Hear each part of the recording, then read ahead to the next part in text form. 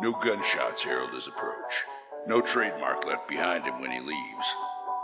The kid has had his fill of notoriety in days gone by, and plenty of empty boots can surely testify. Some say he travels alone. That's the Deadeye Kid. Haunting Melody, Episode 2. What the hell are you doing here? Do I know you? Maybe not, but I know you. You're the Deadeye Kid. Who'd I kill that you're so riled about? What in tarnation is wrong with you? Aside from being slammed up against a barn with iron in my face, nothing comes to mind. I was there in Carson City 5 years ago.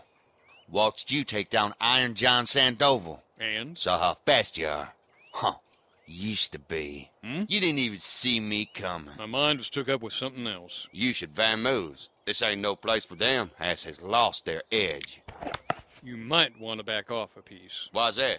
Can't look me in the face and admit that you're getting old. My gun hand's starting to cramp up something fierce, and I can't ease down till you pull your cojones off in the barrel. You what? Huh. Right shame to shave your stumps, seeing as we're all compadres now. You look like a man that might could use a drink. I say, Lem, are you alone? Listen, you want to chat with the hosses? What do you really think of this fellow? From your tone, I'm guessing you mean the Reverend Doctor. Yes. I figure he's harmless. Can't actually know a lick about all he's talking about. Right. Do you ever wonder? I wonder all the time. Any particular wondering you're wondering about? About this, about spirits, about good and evil. Never reckoned on him hitched like that. You don't think of ghosts as being somehow inherently wicked? You having a crisis of faith? I reckon just like with anyone, only you know if you're evil. Well, I don't mean myself, I suppose. So you think you're better than everybody else? No, I don't know. What brought all this on? From what I observed in the house, there may be an argument here for an evil spirit of some sort. And? And what? Spirits are just as evil or saintly as the folks they used to be. Don't make no never mind to no one but me. I mean an evil spirit with powers, abilities. Ain't no such thing. I ain't never seen no spirit could touch nothing in the real world. Neither have I, but what if there is? We do whatever we gots to. Kid. Just Lem, if you please. Oh, drat. Right. You done with them horses? Tucked up tight. You asked about the job? Job? Mr. Cartland's right happy to have another hand, even if you don't plan on staying for long. With all that's been going on. What all is it that's been going on? Evil spirits. Is it what's been driving off all your help? Come on, let's get you some grub. Hank will be pleased to have someone new to jaw to.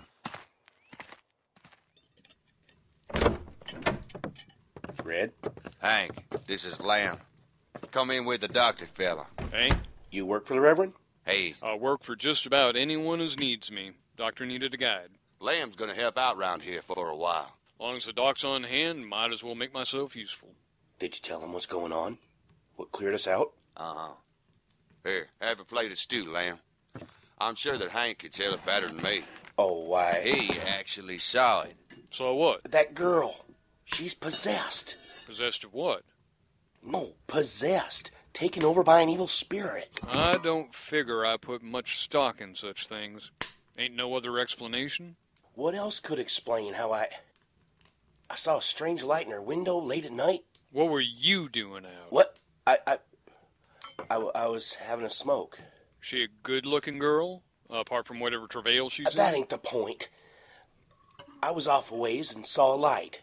It didn't look natural, so I went closer to see. How high's this window? I don't know, chest high, I suppose. I saw everything. Right from the first, I was froze to the spot. Couldn't look away. In this strange bluish-colored light, there was something flying back and forth across the room. A bird? No, a cushion or a hat or something. Something that had no damn business flying. Oh. I saw the girl herself crawling about the floor like an animal. Maybe she dropped something. But it weren't natural. You can explain away one thing after another. but that light won't never look right. I meant no disrespect. Just know how late at night moonlight can be a bit mazy. Can make things look wrong way round and bigger than life. Well, this weren't out in the moonlight. It was in her room. Right. You ain't scared? I'm a bit behind when it comes to fearing things. Got to see something for myself before I can work up to goose flesh. Yourself? I'm pretty near hightailing it out of here, I'll tell you what. One more night like that, you'll be seeing the back of me. Ain't likely, Hank, old hoss. You relish the telling of your tall tales too much to miss a chance for another one. It's pure mulishness, what it is. The girl wanted to marry, and I said no. You're surely not her father, though. My father's passed on.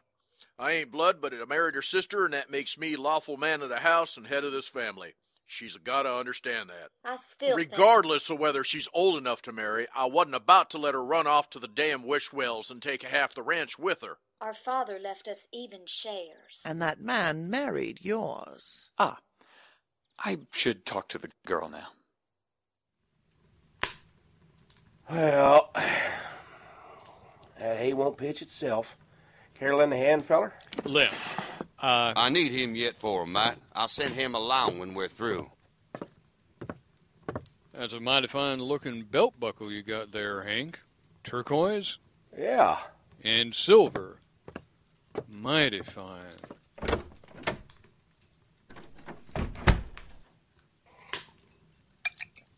Why do you stay, Red? Been with Mr. Cartland for now on 10 years, since before he married the missus. Fact is, that was when we came through Carson City. You friends? No, he ain't one for making friends of the hands. But he's fair, hard, but fair. Now tell me, apart from having the nerve of a grizzly, why ain't you scared? I plumb don't feel it. Whatever's going on with the girl, it don't hit me here. You can't? I reckon. It's like play actors. They can make you like the story, but they can't never make it real. Got a good solid head on them shoulders, Red. I purpose to find out what all's transpiring here, and if you're strapped for it, I'd sure thank you kindly for any help. Huh. You ain't lost none of your sand, have you? I reckon the wind's just blowing it in the right direction these days.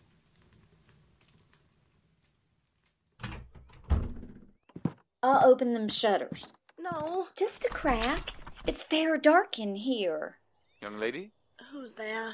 It's the feller gonna tell you what a liar you been. Husband! Go on, then. Tell her. Sir, I must insist on being able to interview the girl in relative peace. Well, I ain't a-stopping you. You must be quiet and leave the girl to answer for herself. Please. Go on. Miss Heath, your lady sister has told me some of your symptoms, but I would like to hear them from you. What is your chief complaint? They never let me sleep. Poor girl does look tired. Nor us out here. I ain't had a good night through in weeks. Shh! They? Who are they? You won't believe me any more than anyone else does. I believe a great many things. Pray humor me. They come at night and pinch my arms and legs all over, and bit me. See here? You bit your own damn self. Sir, would you be kind enough to leave? As long as you insist on berating the poor girl, she will never be calm enough to tell me all her troubles. Fine. Come on, woman. Shouldn't I stay? For decency's sake? Man's a holy father, even if he is a soft-headed idiot. What you think you might do? I suppose. I'll call if I need help. You do that. From his yarn, Hank was right about here when he saw the lights. Hard to reckon what this would look like in full dark. What is moon like? Middling, roundabout. And that'd be the window? Yep. Though the way Hank tells it, it was full open when he was looking.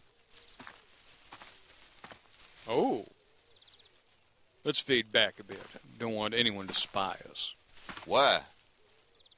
Oh.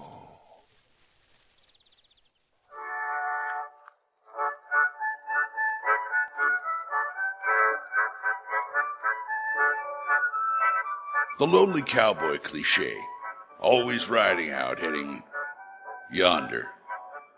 Join us again in 2 weeks when he rides back over that far horizon. The Deadeye Kid was written and produced by Julie Hoverson.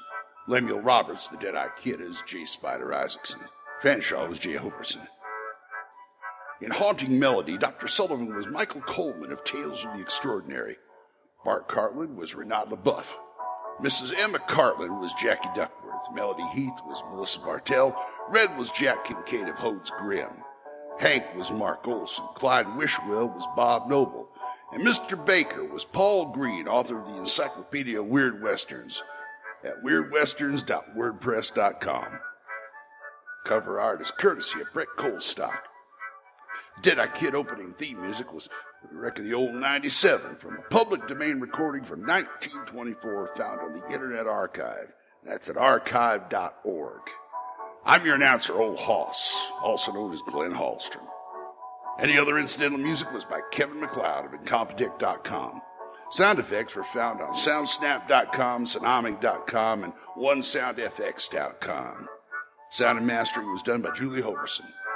All persons, places, critters, and events in the story are fictitious or used in a fictitious manner and are not meant to reflect any persons, places, or things, living, dead, or otherwise. Mosey on down to our website at www.thedeadeyekid.com. This presentation is copyright 2010 to Julie Hoverson and Reality Productions. We all expect to come back now here.